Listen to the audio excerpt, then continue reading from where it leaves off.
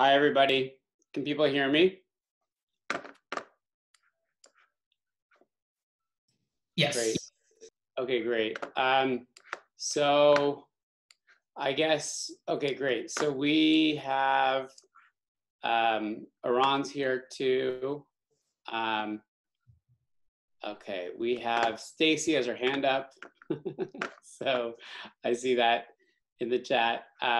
Great. So I think welcome to the CGSI special session at RECOMB.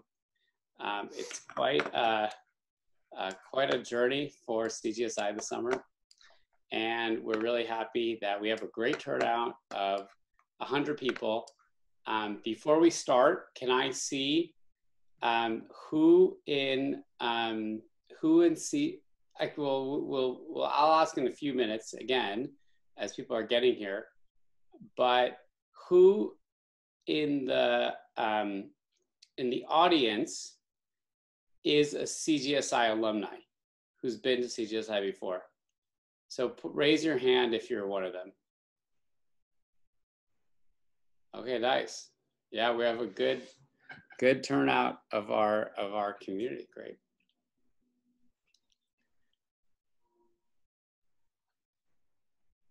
It's going down though. Yeah, I see.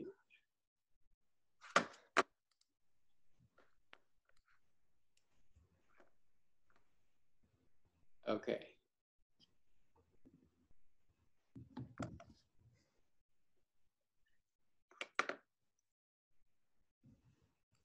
Okay, so let's get started. So, Eran, you want to start us off? Sure, yeah. We wanted to basically start by just giving the people that haven't been to CGSI kind of an idea of what it is, and basically what Eleazar and I will go through this together. And so basically CGSI is a summer school that we do every year, and it's kind of a hybrid between a conference and a school, which means that basically the idea is that it gives kind of outreach education, but also the experts can kind of in each of the fields are basically able to learn on their own field from their peers and colleagues. And the basic idea is to combine essentially academic talks together with community building. And this is kind of the pictures that you see here are all essentially taken from past CGSIs. It's been going on since I think now is essentially this year is the 5th year, so which is virtual. So we have it for 5 years. Every year we have it for a month, and some people stay for the entire month, and some people just stay for a few days. Go ahead, Eleazar. Some people come for a full week. Yeah. So this is there's 2 programs. One of them is a long program where people stay for a month, and that's about 40 people typically.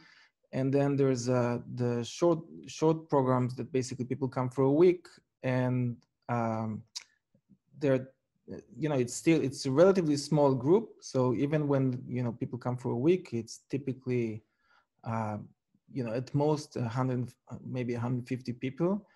But we try to kind of organize it in a way that everybody is engaged and everybody kind of has a chance to meet everyone else during that time. So Eleazar, maybe you want to continue to the next one. Yeah, so let me, so I want to just what is the scope of CGSI is on methods in genomics. And I think what's unique about CGSI is that the focus of it is on methods across different areas of genomics. So the audience that's there, people work in cancer genomics, transcriptional genomics, statistical genetics, population genetics, structural biology. It's a real broad mix of areas, but because the talks really focus on methods, there's a lot of methods that kind of new, arising, that are really relevant across the areas. And in addition, the speakers really design their talks to be accessible to a methods audience in a different area. So actually a lot of students over the years, participants in CGSI, have really gone to CGSI and ended up doing a postdoc in a different field in their research, you know, like in a methods, and partly because they kind of got exposure to it at CGSI. And the talks are really split into two different categories. We have research talks, which kind of capture kind of new research, but again, are made accessible to individuals who are maybe a little bit outside of the field, as well as tutorials to bring people up to speed, and you know, who are people in methods areas in one field and want to kind of start potentially working in another area. So in addition, you know, the meeting could be big, maybe 100 people, it's not that big. But one of the things that we do is we break people up into small groups, like called affinity groups. These are small groups that really, you know, about 12 people or so.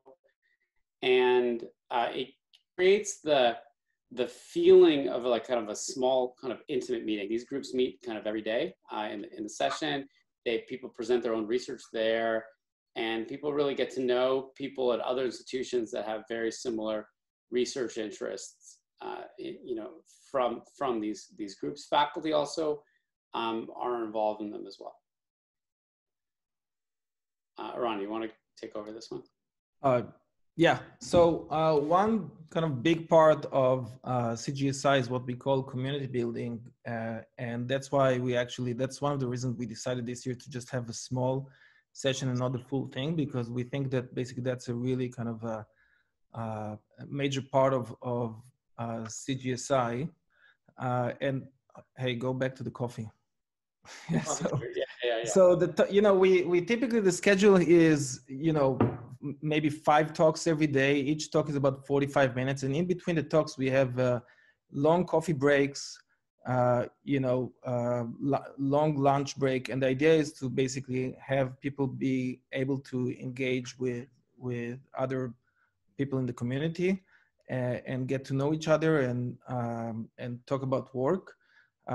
There is a very good turnout to the talks. So basically most people go to all the talks because there's not 10 talks a day, there's only 5.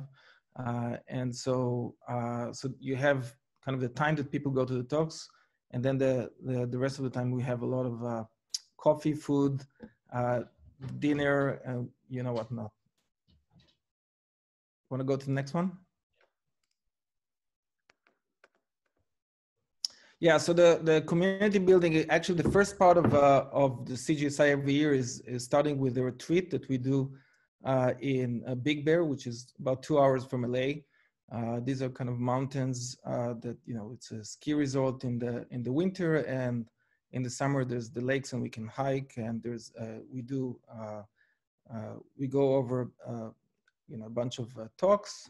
And again, that's only the long program participants, the people that stay for the entire month. So that gives them a chance to know each other, and you know, for a few days that they're basically all the time in the same place. And also, I want to just add, like, you know, the faculty themselves are a real mix of different levels of seniority, anywhere from junior faculty that just started their job to, you know, very senior people in the field. And actually, in the last year, and the plan was this year as well, but that it'll now be next year, is that the retreat actually really highlights a lot of faculty who just started their careers. In fact, like for last year, many of the CGSI was the first place that the faculty were ever invited as faculty. And so we had a very good kind of spirit of like young faculty who were kind of the core members of the retreat program.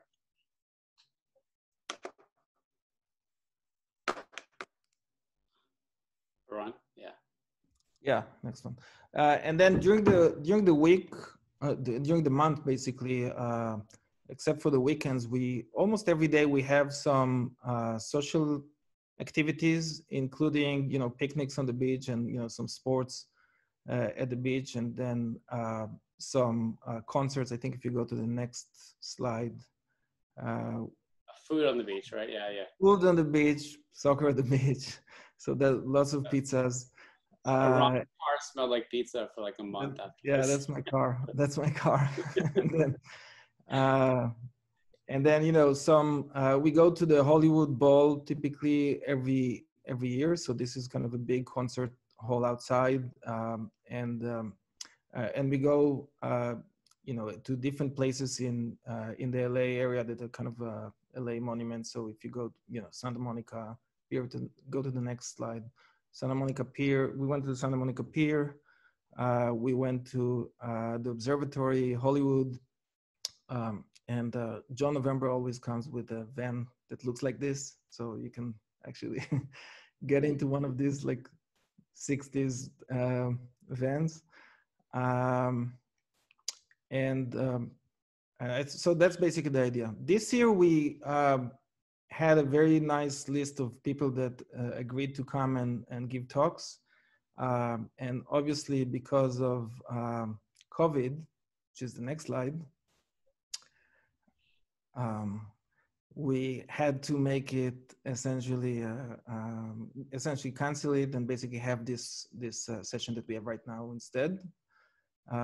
But you know, we hope to come back next year, and this is not going to become kind of the normal.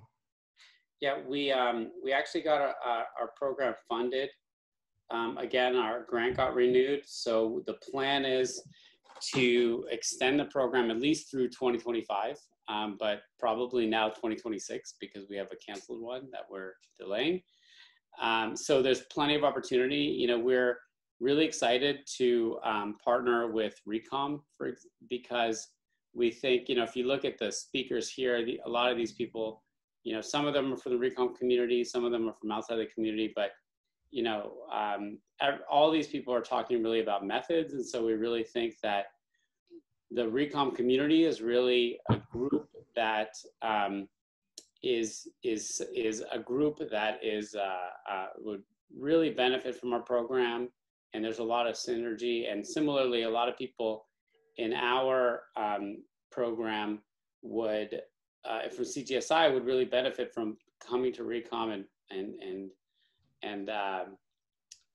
you know, going. And I have to say that Fabio is actually one of our faculty, and so he, you know, we feel like, you know, you'll only see this next year, but there would have been some touches that of the program that would have been definitely influenced by CGSI had the program become in person. We can take credit for those because, you know, he got some of those ideas from his participation in CGSI. So the steering committee includes John November, Ben Raphael, and Dima Shenko, who's this is from you know, from different institutions, even though the program is hosted at UCLA. It's from all over. This year, our organizing committee is Lisa Bastrash, Suram Sankarman, James Zhu, and Noah Zaitlin. We'll be hearing from Lisa and James as talks in a little bit. And Eran, you want to introduce the staff? So. Yeah, so basically we essentially this kind of working on CGSI is basically working around the entire year, not just the summer itself. And this is all being managed by our staff, including Stacy, Samantha, Stefania, and Leticia. And they are the ones actually that help organize also this session. So we thank them. And I think we're ready for a talk. So James Zhu is going to be the first talk. So one of the things we do in CGSI, we have a very kind of informal setting. So basically people introduce themselves. So with this, you know, continuing this tradition, we'll let James introduce himself. Great. Can you hear me? Yeah. Sorry. I'm going to share my screen.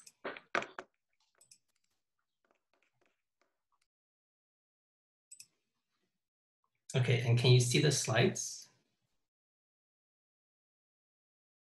Okay. Yeah, we see them. Yeah, we see them. Okay, great. Yeah, so hi, I'm James. I'm an assistant professor at Stanford. And I have to say, so CGSI is really one of my very favorite programs. I'm very happy that despite the challenges that we're still able to have a virtual session this year, and I hope to see everyone, see all of you again next year. So for this presentation, it will be a mixture of tutorials / research presentation. So I want to talk about how can we use some of the recent advances in computer vision, right, to capture and to model spatial and temporal dynamics in genomics, right? And it's based on a lot of the recent work that we've been doing in my group.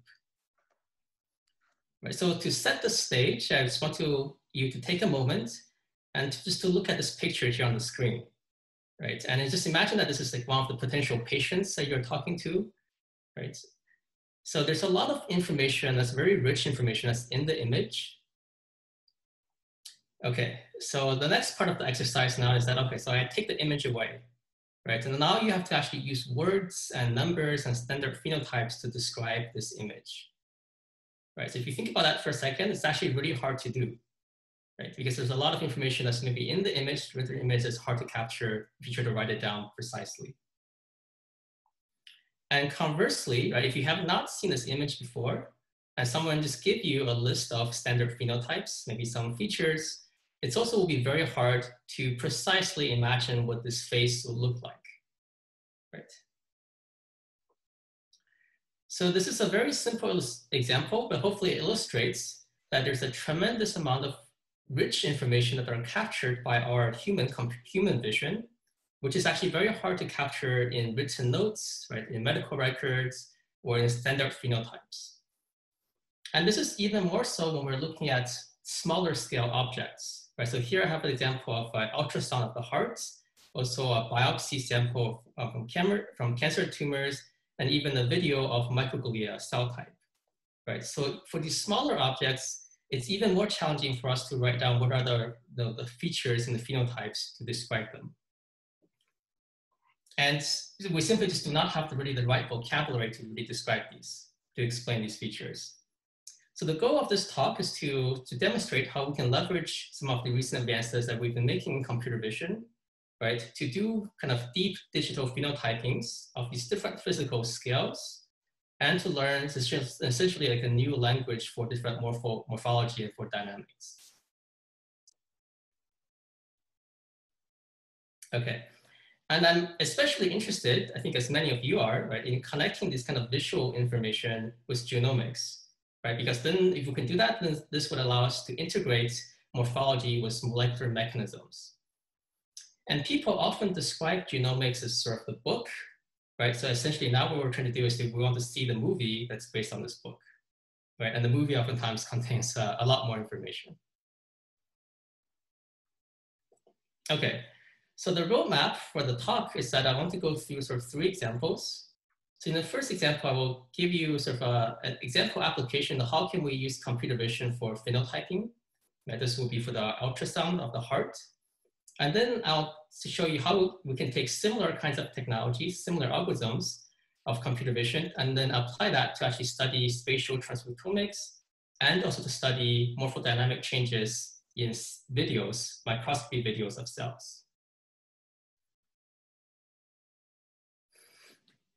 Okay, so the first example is to really just to help to illustrate how we can actually use computer vision for phenotyping, right? So I'll tell you about our recent work actually building a video-based AI system to assess heart function. And this is based on this paper that we published recently in Nature a couple of months ago. And the work is led by David Oyan and Brian He, who are 2 fantastic researchers in my group. So the context for this problem is that heart disease is actually the leading cause of death in the US. And one of the most routine and common ways that people use to actually assess how well the heart is functioning is actually by taking this kind of ultrasound. Right? So the example here is given in this slide. And effectively what the cardiologist, the sonographer is looking at, right, is they're looking at this chamber in the heart. And they're looking at when the chamber when it's the largest and when it's the smallest, right? The size of the chamber when it's largest and when it's the smallest. And because the heart is effectively, a pump, so by looking at how much the volume changes from the largest to the smallest, you can actually get a good estimate of how much power and how well this heart pump is functioning. So the process is actually quite expensive, right? And a lot of it is really driven by sort of human vision. So it's routinely done. There are over 10 million of these ultrasound done in the US every year, and each one would typically cost over $1,000. So the challenge with this is that it's very much relying on human vision, right? Because the cardiologist would have to actually physically identify the frame of the video when the heart is the most expanded, the frame when it's the most contracted, and then manually segment out the frames. Right? So again, it's a very rich information that's in this ultrasound video, but based on human vision, it's expensive, it's time consuming, and it's also quite variable across different clinicians. Okay, so what we did in this work is to actually, now I think this is quite a well-suited problem for computer vision, right? So we developed a computer vision system to basically to mimic every step of the human cardiologist's workflow and to do these automatic assessments of the heart function. So the left here is basically what an input ultrasound would look like. Right? And the right will be an output from our vision-based algorithm, where it's automatically doing the segmentations and it's, in real time, so assessing how large is the heart and how much volume and how much power is generated by the heart. Now, diving a little bit more into the kind of the technologies here. So again, I want to present this in a fairly high level, but the main point here is that this kind of technologies can, as we'll demonstrate, can be used in genomic applications that I'll show you in a few slides. So the kind of technology will basically have two components, right? So the bottom arm here, right, it's in the second row here, is basically try to do the automatic vision segmentation. So it's basically an object detection problem where we're trying to detect what's the relevant chamber of the heart and then try to keep track of that chamber, right? And the top arm here is basically, this is where we're actually assessing the function, right? It's assessing the power, assessing the ejection fraction. So it's basically taking the segmentations, the objects that detected in the bottom layer, right? And then keeping track of it over time. The specific mechanism for doing this is what we call sort of a spatial temporal convolution. So many of you, if you have worked with images, you might be familiar with sort of convolutional neural networks, which are basically networks that are scanning, right, across the two-dimensional image. So the twist here is that we have the 2D image, but we also have the third dimension, which corresponds to time. Right? So that's why we have to have a special kinds of convolution that both scans across space and also scans across time. This is kind of spatial temporal convolution. And the output of the model, right? So it takes its input is ultrasound that people collect, and the output of the model will be an assessment for every beat of the heart, right? So how well is that beat functioning, as well as predictions for heart failure, as well as several other commonly used metrics. Okay, so the algorithm actually works quite well, right? We tested on data from a different hospital. So data was trained on Stanford and it tested on patients of different hospitals, and we actually would be able to get quite high accuracies and very similar accuracies, around 96, 97% in data from an entirely different hospital without having to modify or retrain the model. And the model is also quite robust, right? So that's one of the things you want to check for especially for these computer vision systems. So here we can show that even if we corrupt up to 50% of the video, right? So we can still actually maintain quite high performance and reliable accuracies. So that's quite critical, especially if you want to apply video kind of systems in healthcare applications. We have actually released this whole data set, so that might be something of independent interest to the community. So this is currently one of the largest public data sets of medical videos. We released over 10,000 of these ultrasound, as well as the phenotypes and labels for annotations for each of these videos. So any of you can freely access and play with this data set. And we have also released all of our code. Okay, so hopefully that gives you an example, right, of how we can use these computer vision-based systems to sort of mimic human clinical workflow and to do more precise phenotyping. Now I want to discuss how we can apply similar principles and similar kind of algorithms actually to look at other more genomic applications.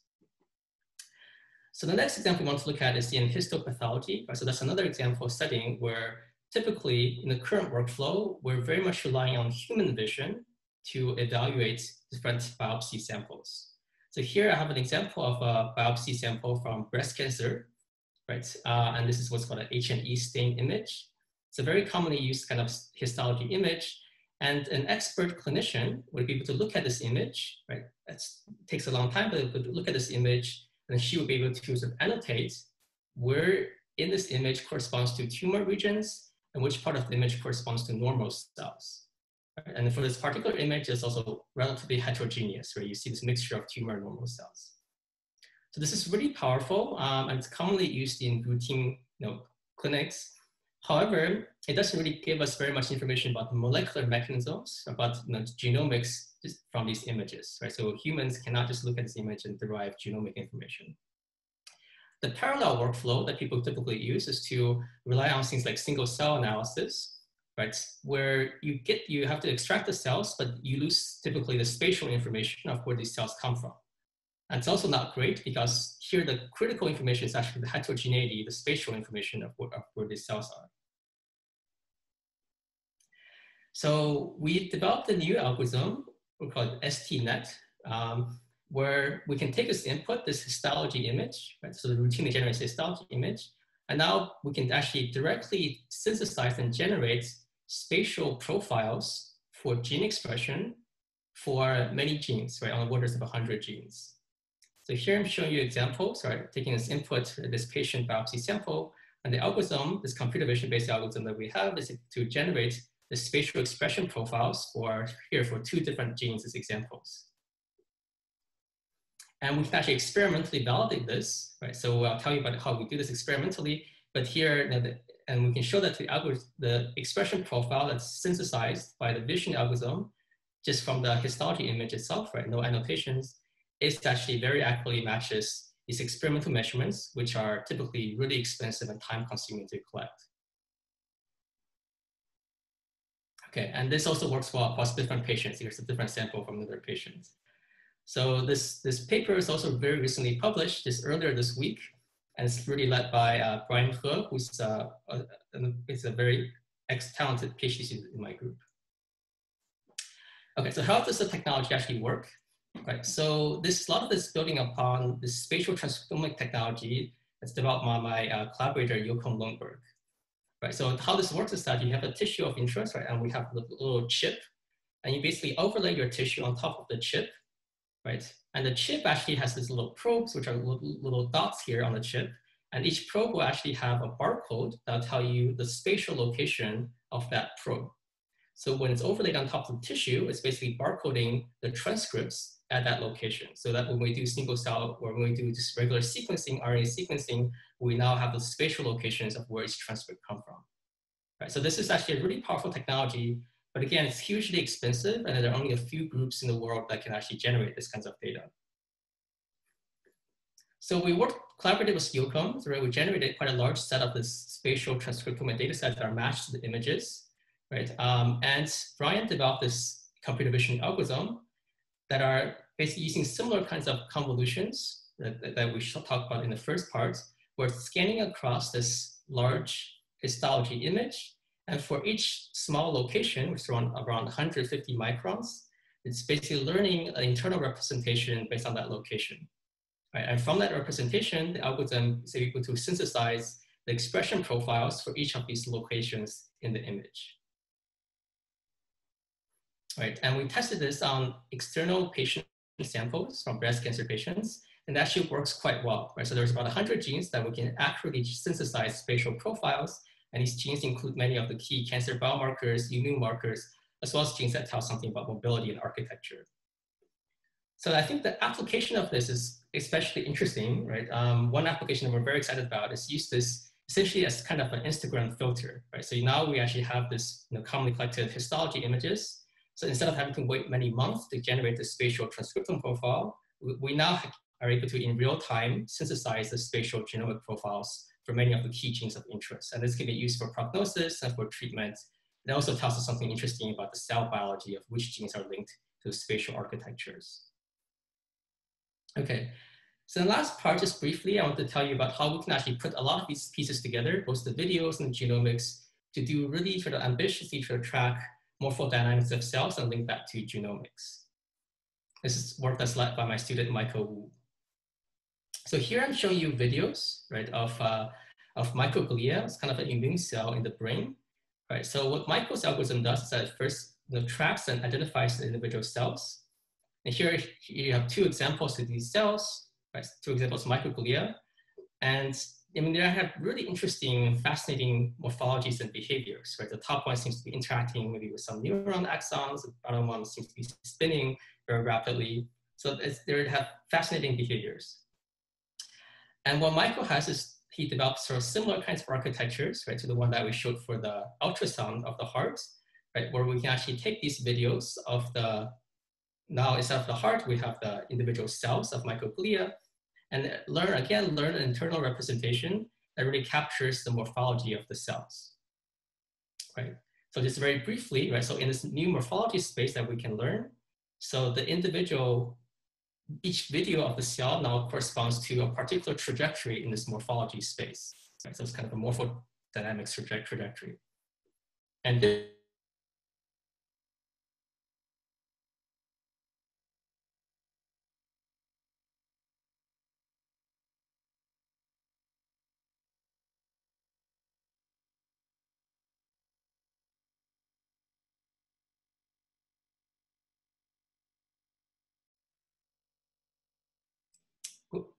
hello? James, you're back. Yeah, you're back. Okay, sorry about that. Do you see the screen still? Yeah, we see it. We see it. Okay. So yeah, so just so the main point is that now that we have this morphology space, right? And we can actually now link that to the genomic space, right? So here I'm just showing you like this sort of 2 UMAP visualization, right, of the morphology space that we learned just from the videos. So different parts of that space corresponds to different types of cellular behavior. And here in this example for microglia, there are actually 2 clusters in this space, right? So you have these blue states, which essentially corresponds to sort of large, lazy microglia cells, right? And then you have this red cluster that corresponds to much smaller, denser, more active microglia cells, right? And these states actually correspond to different levels of stimulation, which are really interesting. But I won't go into too much detail here. And what we've done in parallel is we also have single-cell RNA sequencing, right? Not of exactly the same cells, but of very similar types of cells, right? And it's interesting that in the single-cell RNA sequencing space, we also have exactly these 2 types of clusters, right? The blue cluster and the red cluster, and we are able to actually map them to the morphology space. Right? So now that actually gives us a connection between the behaviors, dynamics of the cells, and the expressions and changes in expression across the different behavior states. Right, so this is ongoing work, but hopefully gives you a flavor of the types of things that we can do by integrating computer vision with genomics. Okay, so just to maybe summarize the main messages here, right? So I think there's a lot of really recent advances in computer vision that enable us to do kind of deep phenotyping across the cellular, tissue, and physiological levels. And integrating that with genomics, I think would be really exciting. Right? And here we have a set of resources that is also available on my website, including all of the code and data that we're happy to share as a resource to the broader community. Okay, so I think I'll stop here and then take any questions.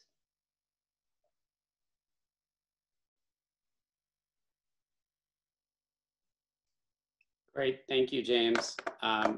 We have, let's see. Okay, we have one question that's not really, okay, anyone who wants to type in questions, please ask. If we have any questions.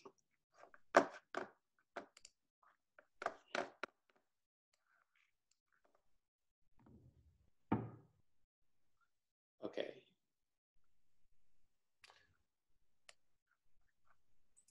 Oh yeah, okay, here's a question, which is, do you think it's possible to integrate any other single cell information such as DNA-seq? Yes, I think that's a good question. I think we will be able to do that. Yeah, so we are doing this with the single cell RNA-seq, but in principle, we can also try to do the integration with the videos with other modalities. And okay, so would you mind, this is from Laura Urban, would you mind describing in a bit more detail how the heart ultrasound model distinguishes spatial and temporal variation? Yeah, and yes, then that's a great question. Yeah. And similarly, can you go into a bit more detail about the spatial transcriptomic example? How does the data differ from slide-seq, et cetera? It's kind of similar. Yeah. So yeah, so the spatial, so the way to the model distinguish between spatial and temporal variation is because it's treating in the spatial temporal convolutional layers, it's treating the spatial directions differently from the temporal direction, right? So the way to think about this, right, is that if I forget about the temporal direction, I can view this whole video basically as a three-dimensional stack of images, right? So then in that case, then I'll be treating the third stack, the time, the same way as I treat the first two stacks, like the spatial information. And that's oftentimes not ideal, right? Because I think there's some particular structures to the third dimension. For example, it's going in a particular direction that's different from these other two spatial directions, right? So the way that's actually done in the model architecture is based on the spatial temporal convolution, which is basically, yeah, so we can, I have to go into more detail offline, but it's basically doing one kind of convolution across space and a different type of convolution specifically across time.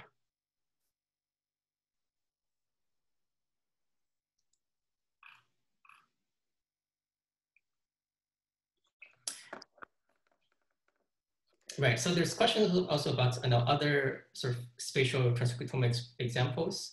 Yeah, so here we, so I think similar kinds of technology can also be done for other spatial sequencing methods, right? So here's a proof of concept. We demonstrate how you can link the histology images with the spatial transcriptomic profiles.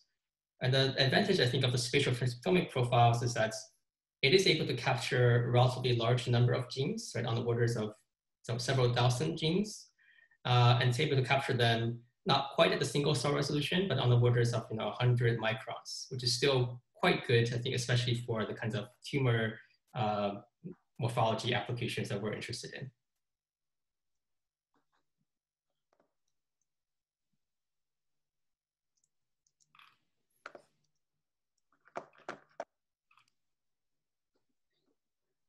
Okay, great.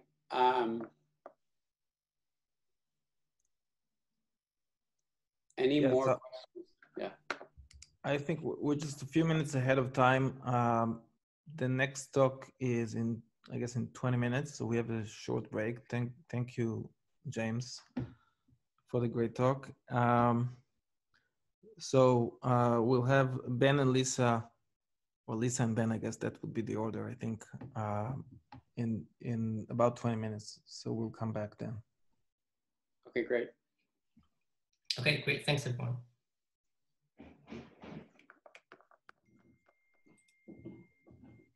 Lisa, feel free to start. Oh, sure. Sorry about that. My computer crashed at a really inconvenient time, so I am ready to go.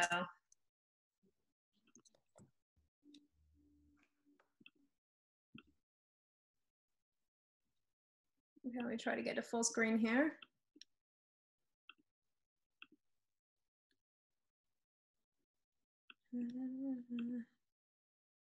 Oh, hi, everybody. Sorry about that. Hopefully my internet remains stable. My name is Lisa Basrash, and I'm an assistant professor at Vanderbilt University Medical Center.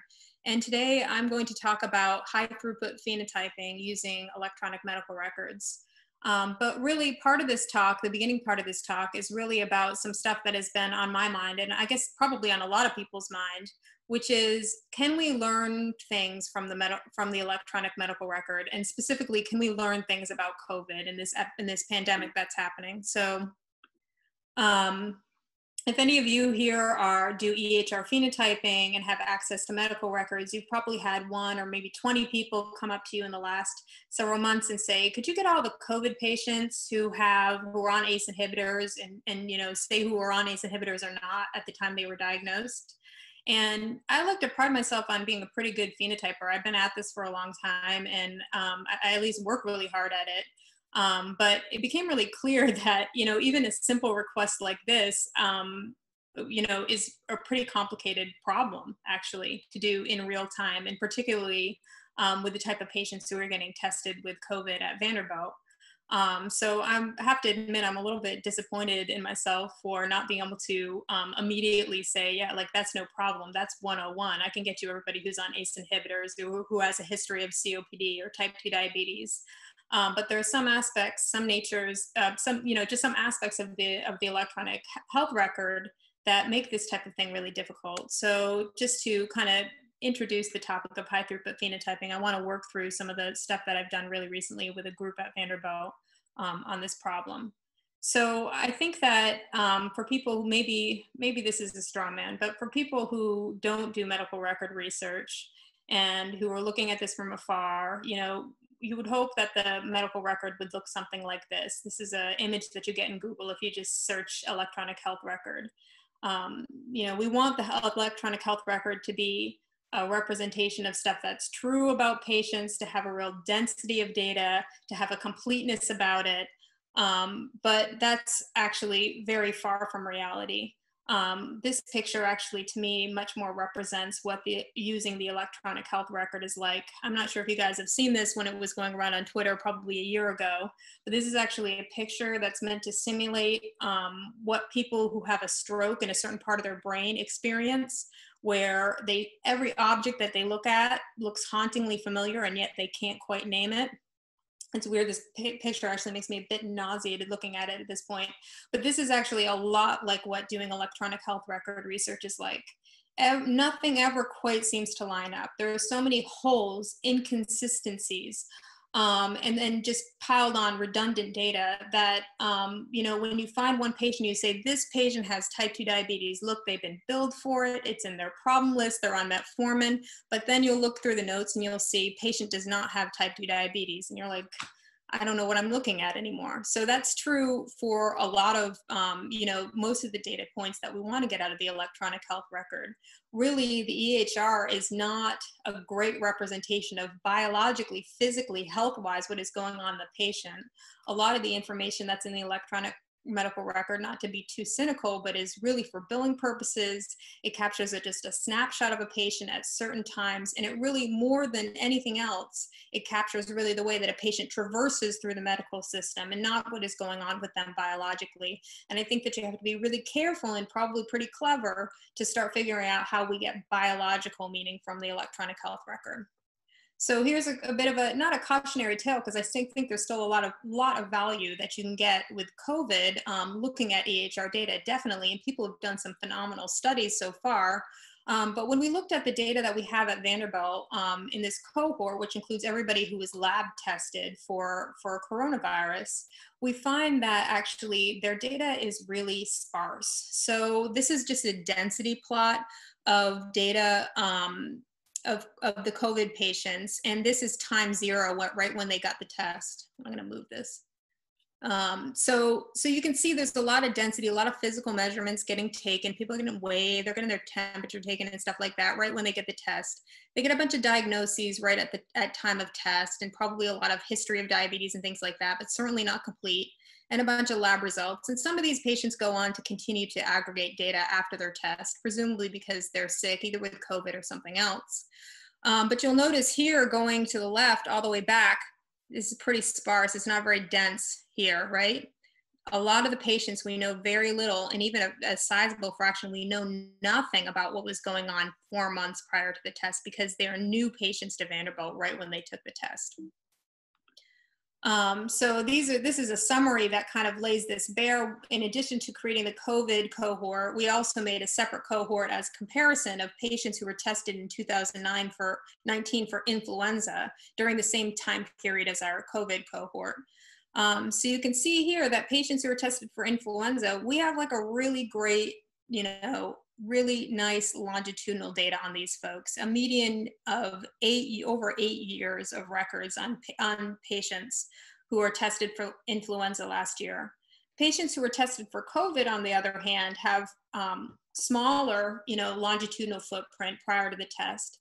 And what's even more troubling and such a pain and introduces all kinds of bias is that patients who test positive for COVID actually have a significantly shorter, less longitudinality than patients who test negative. And that's for reasons that you probably can already suss out, but I'll get into in a second. If you look at the median number of billing days, and this is sort of a good proxy for the number of times people actually walk through those hospital doors or staying in an inpatient bed, you'll see that the gap is even more exacerbated. You know, with the influenza tested people, we have an average of almost 60, or a median of almost 60 visits prior to their influenza test. With COVID positive and negative, again, we just have very few data points. To throw another wrinkle into things, so we have this kind of asymmetry. I'll go back here. So we have this asymmetry between people who test positive and negative. Why is that? Well, probably because people who test positive, especially particularly early on in the epidemic, Vanderbilt was one of the only places, or the only place in the area that was doing COVID testing. So we were taking in a ton of patients who had never hit our medical system before, so we just didn't know anything about them. They did not have an MRN in our database. So a lot of those patients who were symptomatic and came in and got tested just didn't have much retrospective data. And then to add another wrinkle to this whole situation, this is really a dynamic situation as well, because early on in the epidemic, we weren't doing much asymptomatic testing, but at this point, over 70% of our testing, and this is data from a couple of weeks ago, is for asymptomatic patients. So those are patients who are in the emergency room, who are getting surgery, et cetera. Everybody who walks through the door of Vanderbilt is getting a test for COVID at this point. And so that again changes the ascertainment reason for getting the test in the first place, which also is reflected on how much data we have previously on these patients. So what we found and it's probably not surprising after I showed you this data, what we found when we tried to apply our standard issue ways that we do phenotyping in the EHR, we found that those methods did not perform particularly well on this cohort. Really in large part because of the lack of density that, you know, typically when we're running studies, we'll create a cohort, you know, we get a lot of patients, we get to choose the ones that have a lot of longitudinality and have certain characteristics and use these algorithms. In this case, we wanted to look at everybody who was tested for COVID and we just didn't have the density. And so you can see for a number of comorbidities that people are interested in with COVID, chosen not completely at randomly, but, you know, kind of ones that have been mentioned a lot. That phi codes, which is a method for phenotyping I'll talk about in a minute.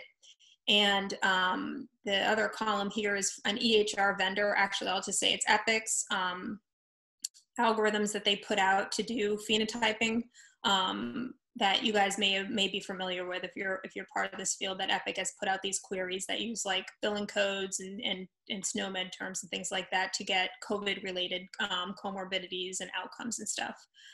So in both of these cases, you see that the performance is sort of lackluster. I mean, COPD, I guess it looks, no, the PPV doesn't look that great. Anyway, so the performance here is not that great, and it's not what we would necessarily expect from these algorithms. But again, it really comes down to data density. But the real fun starts when you try to just naively use this data to start doing correlation analyses. And so I wanted to, we're putting together a manuscript, sort of a meta manuscript about ways that you might deal with, you know, missingness and bias and stuff when you're doing COVID research based on our experiences with this cohort, which I guess I should pause and say, you know, we're making this registry because we do see the value in this data, and there are people who are utilizing this data and doing really cool studies. So just lest you think that I'm trying to say that this is actually totally worthless. I don't think it's worthless at all. I just think you have to think really carefully before you start diving in and doing studies with this stuff. But here's something that you shouldn't do, which is just, let's say you wanted to say, what is a risk factor for testing positive for COVID as opposed to testing negative? And you take all the comorbidities you ascertain with their data before the test. Well, even if you control for number of visits and then gender and age and all this stuff, what you find is a ton of significant associations. So this is a phi-WAS plot, which is sort of like the phenotype correlate to a GWAS plot. And that red line right there, that's the Bonferroni correction. So you can see there's a whole bunch of phenotypes that are associated with testing positive, right? And these little arrows, barely perceptible, but they're there, they're pointing down. That means all these things are protective for testing positive for COVID. So because those labels were unreadable and it didn't take the time to, label them correctly, because it really is a terrible study, I'll just show you here what was protective of testing positive. The first thing was tobacco use disorder. This was an association I saw really early on, and I was like, I just don't even know what to say anymore, right? That smoking is protective of testing positive for COVID. Probably many of you have heard that this is something that a lot of people, I've talked to a lot of my friends at different institutions who've observed this association as well. Perhaps it's real. I mean, who's to say, right? Perhaps maybe smoking does protect you from being COVID positive. But if you look at that association in the context with all this other stuff, you realize that, you know, there's a lot going on with this data that is not being dealt with. For instance, why is bariatric surgery, why is getting bariatric surgery protective of COVID? Why is getting chemotherapy protective of getting COVID? And chemotherapy in particular is pretty clear that that association is there because we are testing all patients who are cancer patients at this point. So that really comes down to the fact that people with chemo are getting asymptomatic screens. But essentially, this is just a whole big bag of correlations that you shouldn't believe. There's certainly not anything biological. This is much more about the type of patient who's coming in to get COVID testing and the probability that they're going to get a positive test. If you just look at patients who were screened asymptomatically, the plot looks a lot more tame. Gone are all the protective associations, including smoking, right? And you're just left with a couple of things that cross the Bonferroni correction, including viral infection. So if you had a past viral infection, you're more likely to be COVID positive on an asymptomatic screen. And other disorders, I can read this right, other diseases of the respiratory system. These are really inspiring associations. You know, maybe there is something biological here, but, you know, I guess these aren't necessarily the most exciting findings in this study. And I didn't do this to say anything new about COVID. My point that I want to make is that this is probably the thing I say the most as a data scientist is if you're not careful about how you set up your study, if it's new, it's not true. And if it's true, it's not new. And that's an example of what we see with the results there. But, you know, I do think that there's a ton of value to doing EHR research. And typically, actually, I start my talk with all the awesome things you can do with EHR data and not talk about all of the flaws and detriments and pitfalls and things you probably shouldn't try. And so it's really just been this COVID experience and trying to do research on this data that has brought to fore, I think, some of the real challenges that still exist in the field. But I want to sort of pivot and talk a little bit about just kind of back up and get a little bit historical. This is a study from 7 years ago, and talk a little bit about how EHR phenotyping is done for those of you who don't do this for your day-to-day. So I'm part of a large group called eMERGE, which does a lot of EHR phenotyping for the purposes of doing genetic studies. It's a whole bunch of institutions that share EHR data and genetic data. It's an awesome group. I've learned a ton by taking part in their studies. And they've really set the bar and really set some standards in terms of how to do EHR phenotyping. And I've been privileged to be kind of along for the ride. So one strategy or one way that you can get phenotypes out of the EHR, sort of like the classical approach, is to basically get you have your goal phenotype. In this case, it's hypothyroidism.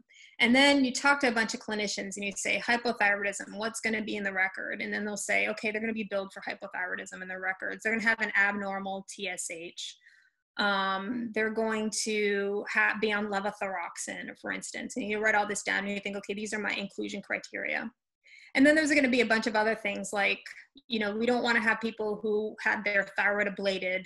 So we're going to get rid of all the secondary, ablation cases. We're not going to include people who are pregnant because people who are pregnant, their thyroid gets really weird. We don't want anybody with multiple endocrine neoplasms. So these are all exclusion criteria. But basically, you come up with an in-principle definition of what you think that hypothyroidism is going to look like in the medical record. And this method is tedious. When I get, when things like this come across my desk, I'm like, oh, think of all the data elements, right?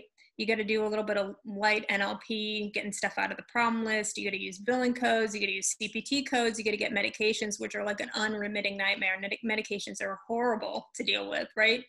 But the fact of the matter is that this type of approach where you get expert opinions and you come up with an algorithm and then you check it against a gold standard and iterate really does work. And the reason we know it works is that when we run algorithms like this on genetic data, we find associations. I should have created a plot actually. So most phenotypes that you ascertain, and all phenotypes that you ascertain poorly, if you're not doing something crazy and you run a GWAS, you're not going to find anything that crosses Bonferroni. You know, and that's a really nice property. And that is a property of genetics that actually stands apart from all the other elements that you can get inside the medical record. You know, if you take everybody who's had an abnormal, let's say, have had high LDL, and you say, what else is that correlated with? It's correlated with almost everything. Just like testing positive or negative from COVID is correlated with a whole ton of stuff, right? Not biological, but just correlated, right? Genetics has this nice property of sort of, one, being there from the beginning, we're talking germline, right?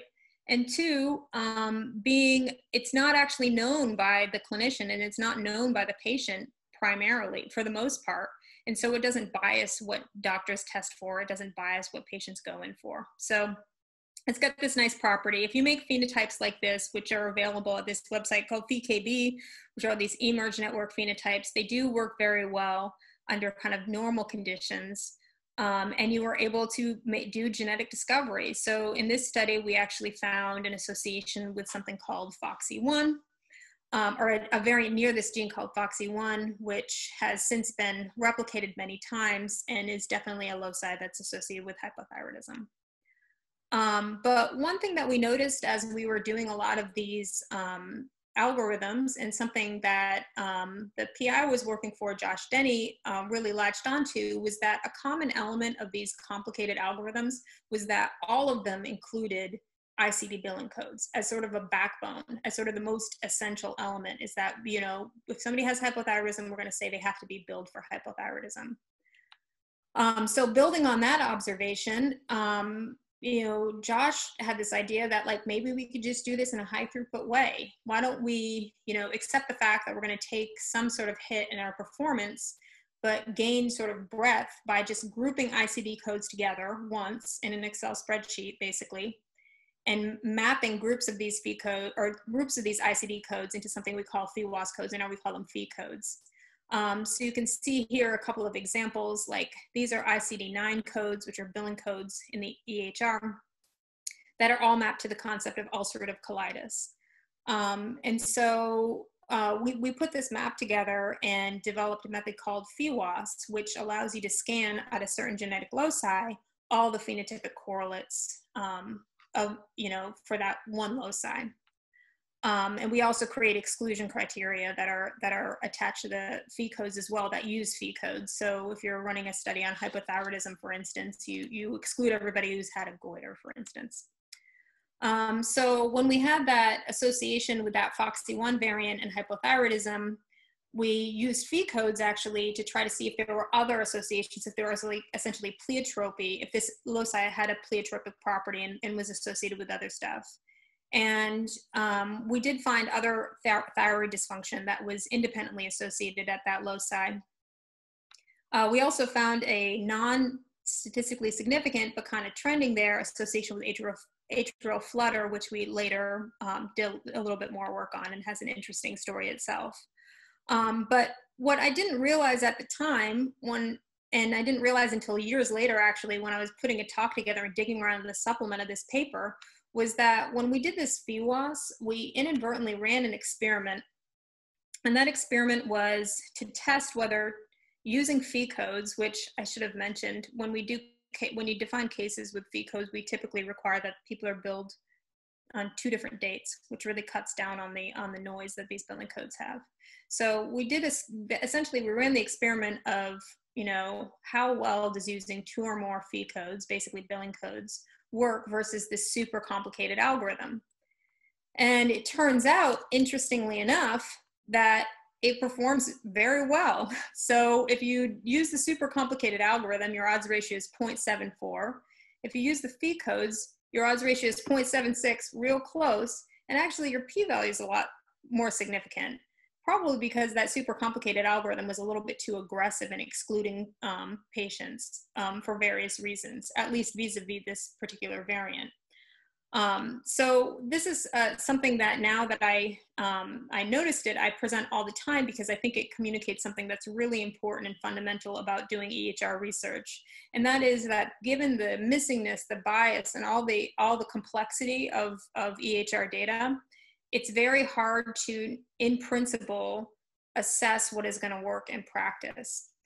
In some ways, it's like starting with something like this where you're like, 2 or more fee codes, it's okay, but it could be helped, but then you end up with something like this, which is not the direction you wanted to go. Actually, maybe I should stop using this slide because there's a bit of a diss on the eMERGE algorithm, which is perfectly fine. But anyhow, I think you get the point. So kind of referring back to this theme of like how stressed out I felt about using COVID data and how much bias there was and how it was kind of freaking me out.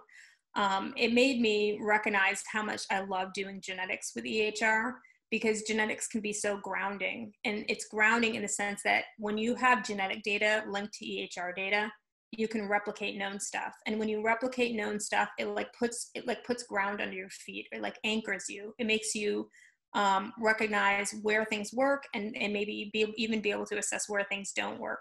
And so I'm going to end with a little bit of ode to my favorite thing in science, which is replication, and talk about how, for those of you who are doing stuff like this, talk about a tool that I am putting out really, really soon to help, that might be able to help you out. Okay, so one of the studies that we did early on with phi codes was actually this big replication study where we got all these phenotypes that are ascertained using ICD codes in a high throughput way. And we asked how many of them can we replicate with, these associations came from the GWAS catalog. I'm probably presuming a lot of familiarity with some of this stuff, so I do apologize. GWAS catalog's this big catalog of like every GWAS that was ever run and was published, and it's now enormous, right? In 2013, it was quite a bit smaller, although I think that was probably like peak GWAS at the time. And we tried to replicate all those associations in the catalog using this high throughput method. And what we found, I didn't mean to leave these p-values in there because I think they're kind of meaningless, but basically what we found is that for phenotype SNP pairs that we were powered to replicate, we replicated about 66% of them, which by chance, you're going to replicate 5% of them. So definitely enriched. And one thing that was really encouraging is that we replicated associations from a very wide variety of phenotypes, from atrial fibrillation to morbid obesity to prostate cancer.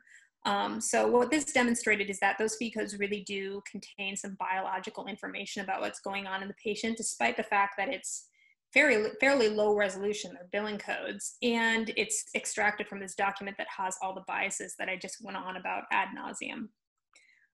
So I'll just finish up with a tool. This is just basically a screenshot of the Excel spreadsheet I've been working on.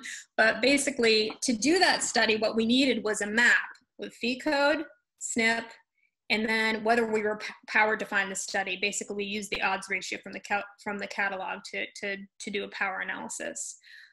We never released that map in a sort of formal way as a tool. And so 7 years later, I realized that it really needs to just get out there. So this is a map that's coming really soon, and it's going to be on phywascatalog.org, which is a website that we have that has a lot of PHIWAS related tools, including the phi code maps themselves. And the idea behind this reference map, which I feel really excited about, it's sort of like the same thing as like when you get like chip data to do a GWAS, the first thing that you do is assume it's garbage, right? You assume there's something went horribly wrong and that you have to then prove to yourself that it's okay. And so what are some of the ways that you do it? One of the ways you do it is you can use like a reference genome from like 1,000 genomes, and you say, okay, my sample is like a European ancestry sample. I'm going to take, I'm going to compare the minor allele frequencies of this other sample and see if it lines up nice on the diagonal. And probably if you've been doing this long enough, it's definitely happened to me. You'll do this once and like you'll get a plot that's like all black, right? Just with dots, and you're like, something went terribly wrong, right? So what I want to put out in this paper is basically a phenotype reference map. And so it's a map of phi codes and SNPs that you should find as associated in your data set. So if you happen to be lucky enough to get SNP data linked to EHR data, you can run these association tests and then calculate your replication rate. And because of the nature of GWAS results, these are ancestry specific. And one note that I wanted to make, because it just really struck me when I made this table this morning, is that we really need to do more associations on non-European populations. The size of the European phenotype reference map is 6,700 odd rows. The African reference map is 261 associations. And that is just really a reflection of stuff that people have written very eloquently about, the just abundance of research that's been done on European populations and the lack thereof in non-European populations. So with that, I will end my talk, and I'm not sure if we want to do questions, but I'll thank you very much for your time. Thank you, Lisa. There's a couple of questions in the Q&A. Can you see them? Yeah, okay. I wonder where other scientists can get open access, detailed COVID-19 medical records.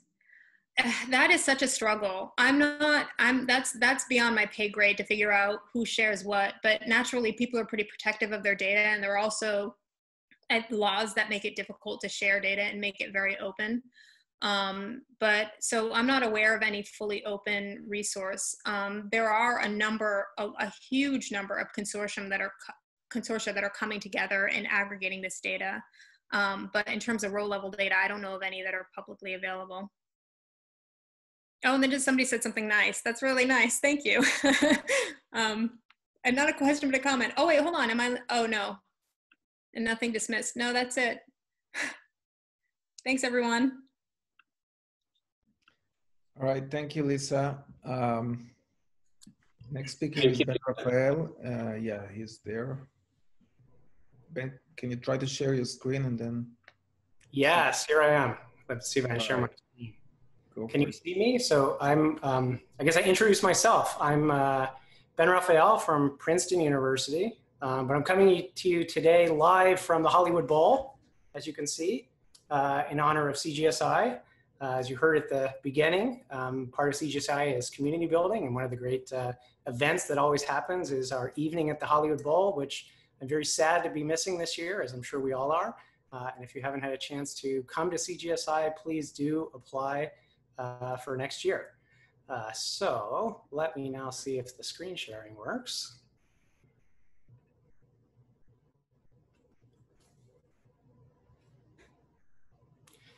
There we are.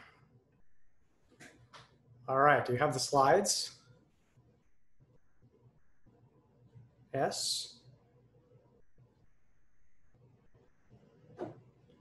Perfect. Okay, so today I'm going to tell you a little bit about some of our work on single cell cancer genomics. And just to set the stage, I remind you that cancer is driven largely by somatic mutations that accumulate during the lifetime of an individual. And so when we sequence a tumor at the present day, we're observing the result of this evolutionary process. And we often get a tumor that's a mixture of normal cells and multiple populations of tumor cells, which might have different groups of somatic mutations. And these subpopulations are sometimes referred to as clones. So characterizing the heterogeneity within a tumor, as well as trying to quantify this evolutionary process, has many important applications, clinical applications, in terms of finding what might be the drivers of development of cancer in a particular patient, and the mutations that might be responsible for response or resistance to treatment. We can also understand perhaps some of the more basic principles of how cancer evolves and how it might, say, spread between different anatomical sites in metastasis, and numerous other sort of applications. So in order to do this, again, by way of reminder, it's sort of remind you that somatic mutations that cause cancer, or that accumulate in cancer cells, range across all genomic scales, from single nucleotide mutations through larger copy number changes, chromosomal rearrangements, all the way through whole genome duplications. And over the decades, our sort of understanding of cancer has been driven in a large part by the different technologies we've had to measure these mutations across these scales. So going back several decades, the cytogenetic techniques allowed us to measure large-scale chromosome rearrangements in individual cells. And so there was a lot of interest in quantifying these rearrangements, identifying translocations and fusion genes that were important for driving cancer in a number of different tumor types. In the early 2000s, microarray-based techniques allowed us to identify copy number aberrations at a much higher resolution than we were able to with cytogenetic techniques. And so a number of duplications and deletions that were important in driving cancer development were discovered. But these arrays, required a lot of DNA. You couldn't do them with single cells. And so these measurements were done with bulk tumors. So we're really measuring kind of the superposition of copy number changes in a bulk tumor. Then, of course, with DNA sequencing, first with sort of targeted or whole exome sequencing, we're able to reliably identify single nucleotide mutations and small indels, again, in bulk tumors. And then, in the past several years, switching to whole genome sequencing, which allow us to really measure mutations across all of these scales, but again, in the setting of bulk tumors. And in the past couple of years, the technologies have shifted to the sort of right-hand part of the slide here. And there are now technologies for doing targeted or whole exome sequencing in single cells and groups of single cells in a high throughput way. And in the past few years for looking at whole genome sequence of single cells and groups of cells from tumors.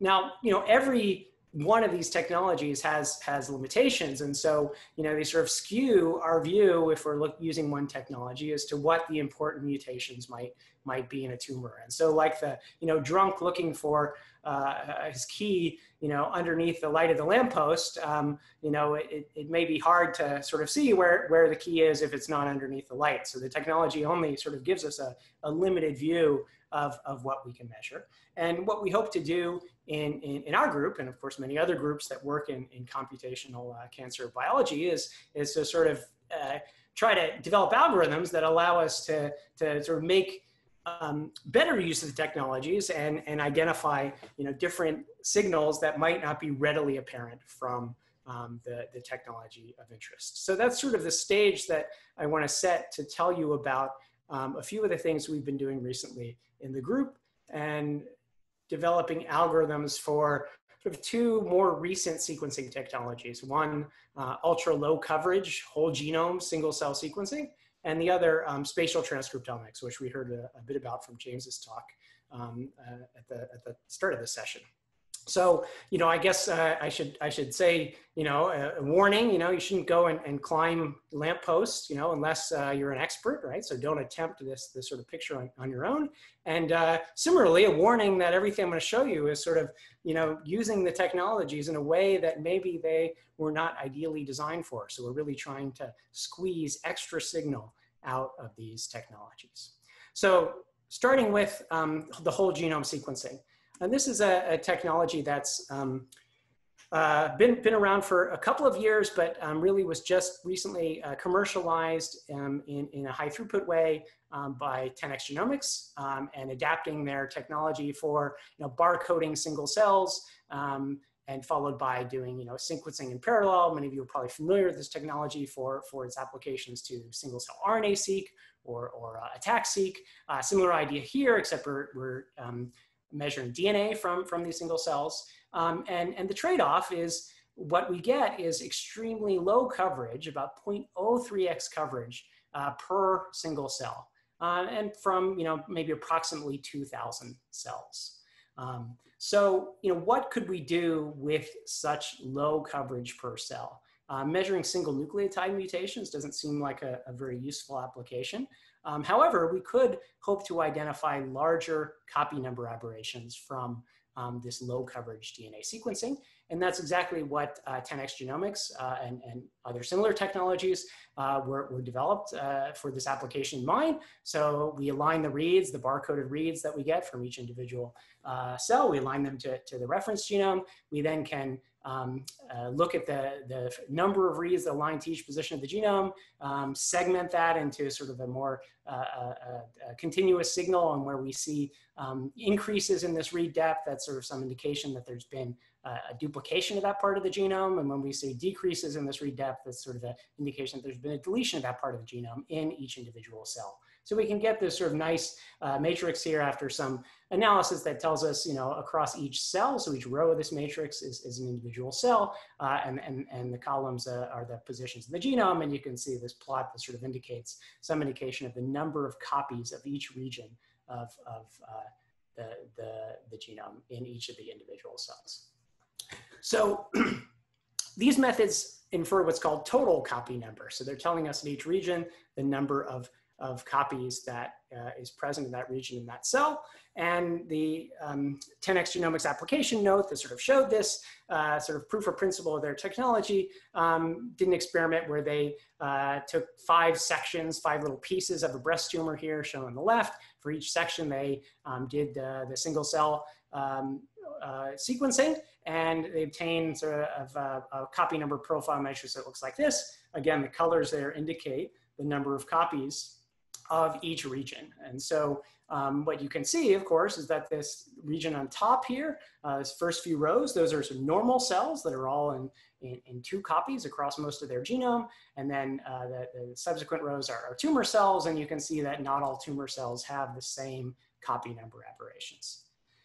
So this is a beautiful picture and a great illustration of how we can measure now copy number in thousands of individual cells in parallel. But there's really something important that's missing in this analysis.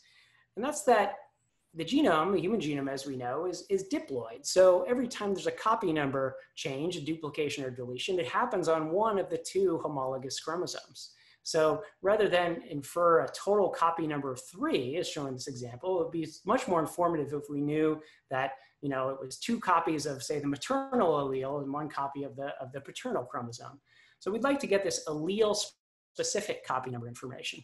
And there's many reasons for this. One of the most useful, actually, is that it's widely known in cancer that there are copy number changes that are actually copy neutral. So what you have is a loss of one allele followed by a gain of the other, so that the total copy number stays the same. In this example, the total copy number is 2, but what's happened is there's been a loss of one allele and a gain of the other.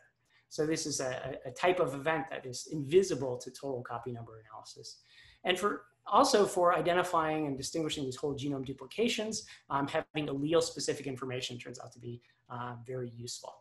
So this has been known for a while, and in the bulk tumor setting, there are many great techniques that have been developed to identify and obtain allele-specific copy number information. And what they do is they look at a second signal. They look not only at the read depth along the genome, but they also look at what's called the B allele frequency. And the B allele frequency is to look at a germline SNP, and that germline SNP, if it's heterozygous, we would expect in a diploid region, a normal region of the genome, that there'd be 1 copy of each allele, the maternal and the paternal allele. And every time there's a gain or loss of one of those copies, that ratio of the 2 alleles will change. So we'll see a shift in the B allele away from 0.5.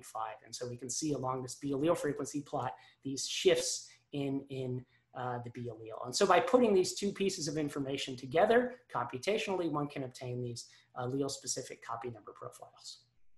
So wouldn't it be great to do the same thing on the single cell sequencing data? Unfortunately, we quickly run into a problem.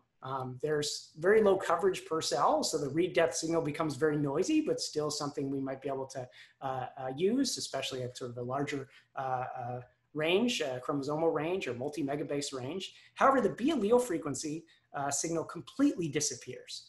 And that's because in any given cell, if we're sequencing a cell at 0.03x coverage, most of the germline SNPs are not going to be covered at all. And if we're really lucky, will we get copies of both alleles at that single nucleotide location. So the B allele frequency, if we look at it naively, just sort of looks like, for the most part, 0 or 1 at almost every single location along the genome. Now, we can't just sort of try to pool this signal across adjacent SNPs because we don't know the phasing of these SNPs. If we look at two adjacent SNPs, we don't know a priori whether they're on the same homologous chromosome or on different chromosomes.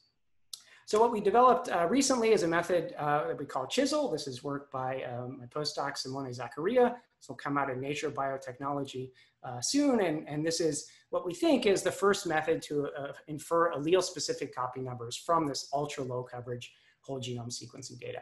And there's a whole series of steps here, and I'm not going to really go through all of them. I'll just show you kind of two of the key ideas here, and then show you an application to breast cancer. So the first key idea is to actually try to recover this B allele frequency signal. And the way we do this is to make use of the techniques that have been developed in the genetics community to actually do haplotype phasing. And in particular, what we can do is take these germline SNPs and use reference-based phasing algorithms that developed in the past few years. I learned about some of these algorithms from Brian Browning's talk at CGSI over the years. And we can use large populations of human individuals to get reference-based phasing. This gives us haplotype blocks in the order of a few megabases. And then from those haplotype blocks, we can start to recover some of this B allele frequency signal. There's a few other tricks we have to do in order to kind of make sure we're not getting switching between haplotype blocks frequently across the cells, and that's described in the paper.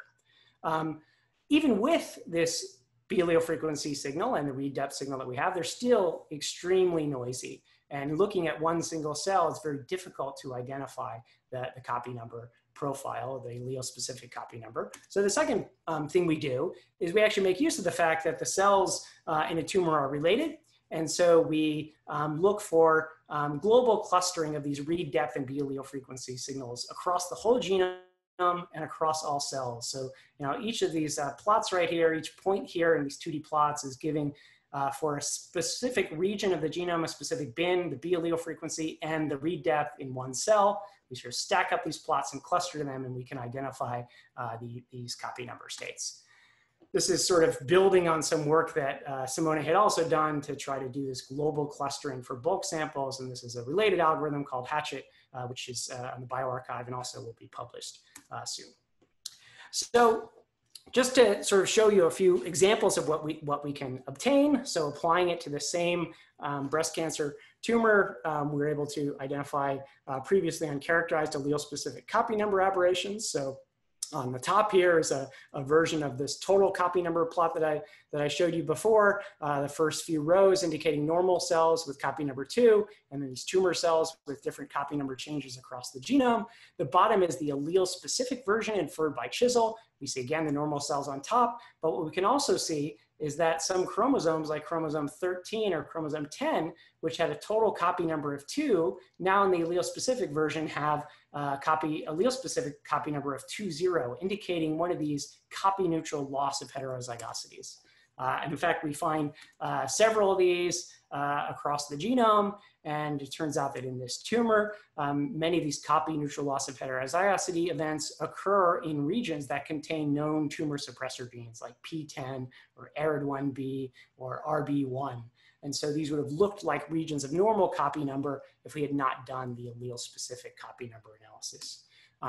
In addition to, here's another example of a copy-neutral, sorry, not copy-neutral loss of heterozygosity, but two different regions that both have total copy number 4. However, in the allele-specific version, one of them is 3,1, the other one is 2,2, sort of balanced. And these actually distinguish two different groups of cells or clones in this tumor. So we can then, once we sort of know this information, we can then go sort of validate it in a way by pooling the information from all the cells that are grouped together in clone 3 here and obtain this composite read depth and B allele frequency signal. And we see very clearly in doing that, although the signal in one cell is very noisy, when we group them together, we see a clear shift on top in this B allele frequency away from 1/2, whereas in the 2,2 case, where the two copy numbers are balanced, we see a B allele frequency that's approximately 1/2.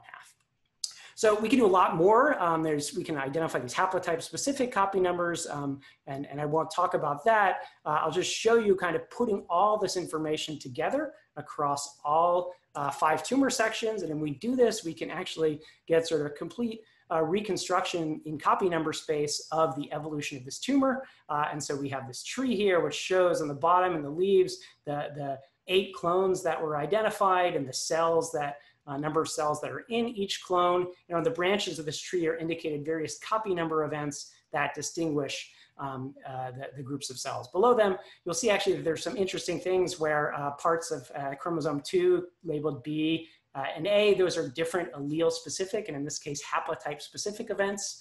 But we see other things. We see actually evidence that this tumor had a whole genome duplication, and that we can actually separately distinguish copy number of changes that occurred before and after the whole genome duplication. We see that P53 inactivation seems to occur before the whole genome duplication. And we can also find examples of what are called mirrored subclonal events. So where there's the same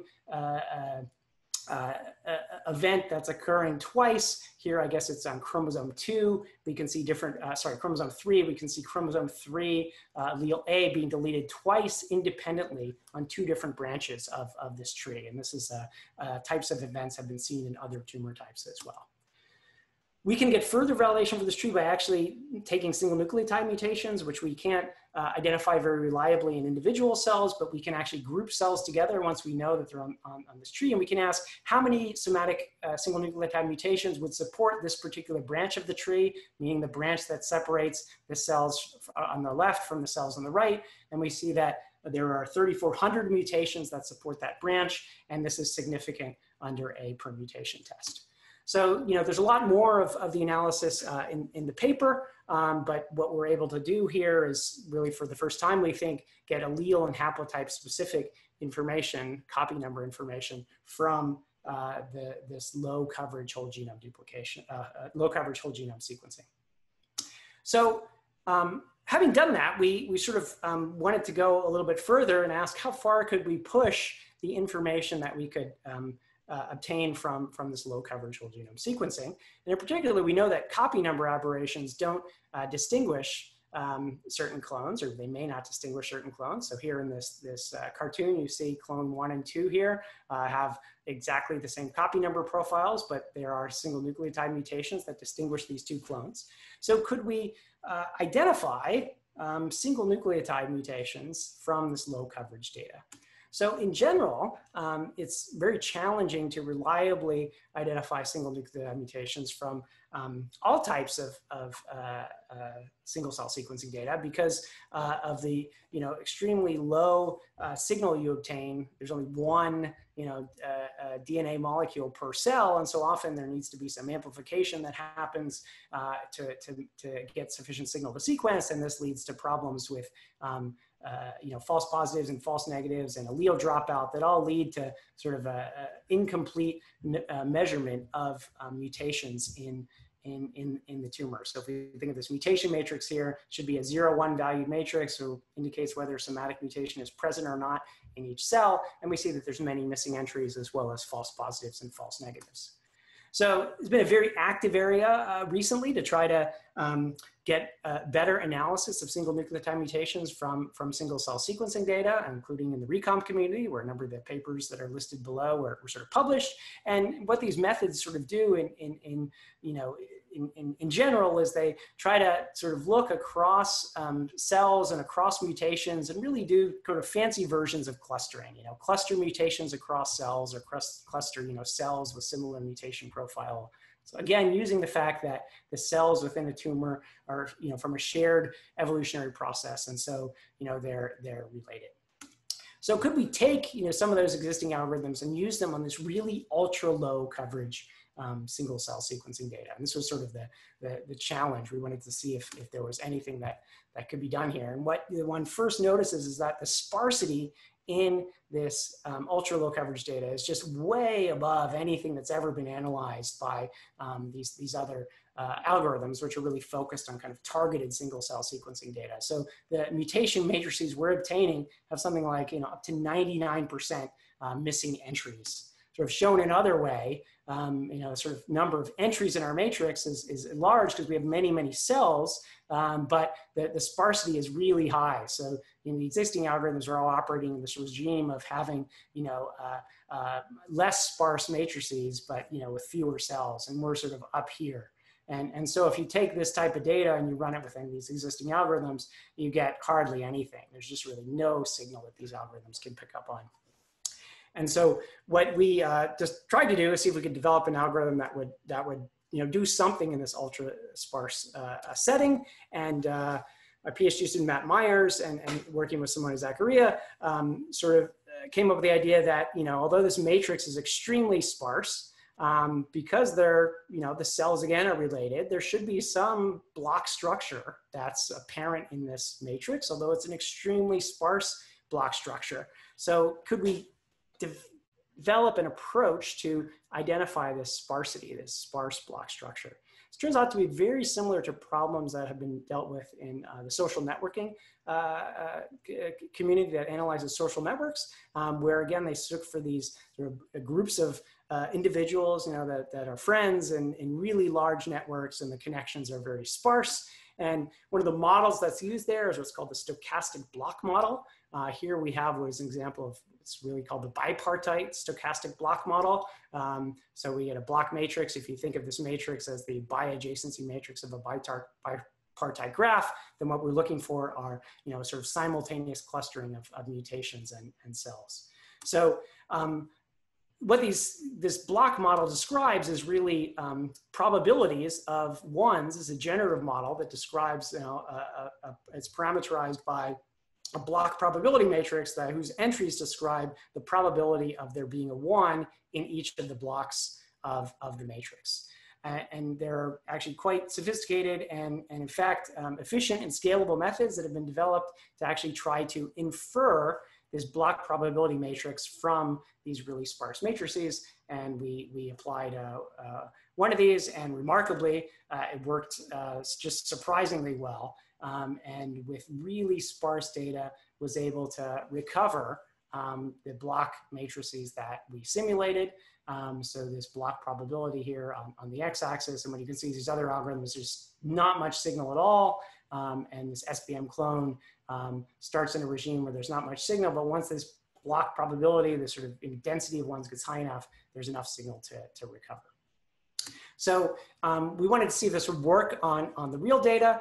We first did sort of a simulation guided by the clone sizes that we had estimated from the copy number analysis and the mutations within them. So we built a simulated block matrix using the block probabilities inferred from the tree.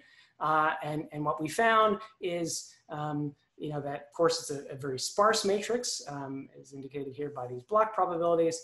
What we found was, you know, unfortunately the matrix is a little too sparse to infer with the current sequencing depth.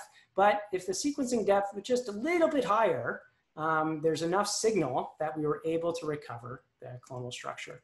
So the way we sort of did this is that we merged together some cells. And if we merged together 8 cells, and cells that we knew were from either the left or right branches of this tree, then suddenly, using only single nucleotide mutations, we could recover the branches of left and right between these cells.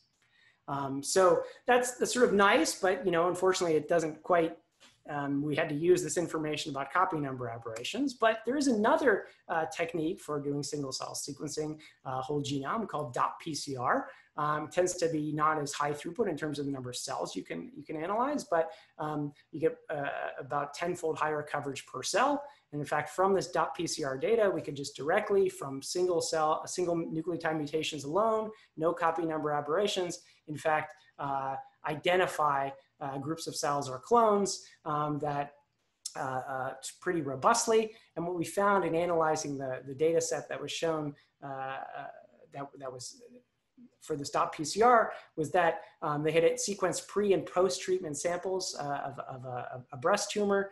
And what we're able to see is actually in post-treatment, there were actually some remaining tumor cells, which had sort of been missed in the previous analysis, which was looking only at copy number changes. However, when we look at single nucleotide mutations, we still see the signal of these mutations. So published analyses had, the conclusion was that post-treatment, the tumor was eradicated. We find that post-treatment, the tumor is not eradicated. There are still tumor cells lurking around, just were invisible to the copy number analysis. So that's the summary of SBM clone using the stochastic block model to actually do single nucleotide mutations from sparse single cell sequencing data. And let me just very quickly, because it looks like I'm out of time, say something about the other technology, spatial transcriptomics, which you heard about already. So spatial transcriptomics is a great technology that's been developed for measuring gene expression, doing RNA sequencing while retaining the spatial location of each of the spots. And so it's recently been commercialized also by 10x Genomics, but there are various versions of this that have been published. So for gene expression from spatial information, we wanted to sort of twist this in a different way and say, could we actually detect copy number aberrations from spatial transcriptomics data? And the thinking here is that when there are large copy number aberrations, they do lead to changes in gene expression and to correlations in gene expression across large regions of the genome. This is a signal that's been used in methods that have tried to predict copy number aberrations from single cell RNA sequencing data like honey badger and infer CNV. And our sort of thought was, with the spatial information, we get additional signal that we could use to identify copy number aberrations, because nearby regions of a tumor are likely to be genetically similar and to have similar copy number aberrations. So the method we developed is called a starch. It takes spatial transcriptomics data and tries to identify a clone assignment for each spot where those clones are distinguished by different copy number aberrations. So we get a copy number profile for each of the clones and a clone assignment for each location. And I'll just show you quickly that in comparison to methods that have been developed for single cell RNA-seq like inver CNV that don't use spatial information, we get much more robust results in terms of our accuracy in inferring the clones.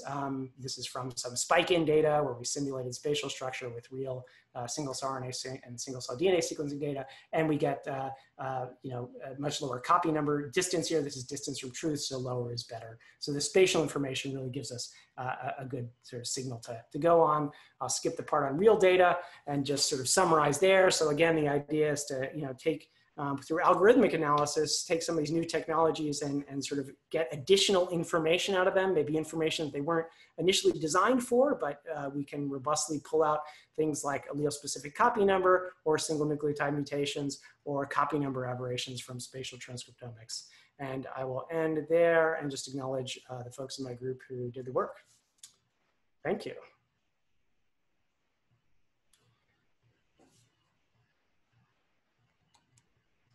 Great, thank you, Ben. You have a question. You see the questions? I see the questions, yep. Have you thought about integrating gene network data on the computational methods? Is this possible? I think, yes, it's possible. I think if, by gene networks, one means perhaps, genes that are co-expressed or ones that physically interact. We did do this. We in fact had a paper that was at RECOMB last year that did network regularized NMF with single cell RNA-seq data. So use prior information from gene co-expression to try to help in inferring cell clusters from single cell RNA-seq and co-expressed genes. And we are interested in sort of using those ideas in the spatial transcriptomics setting as well. Okay, great, Ben, thank you. So thank you so much for that talk to all three speakers. So I want to just, here, let me reshare. Let me stop this. Yeah, you want to stop sharing? Yeah.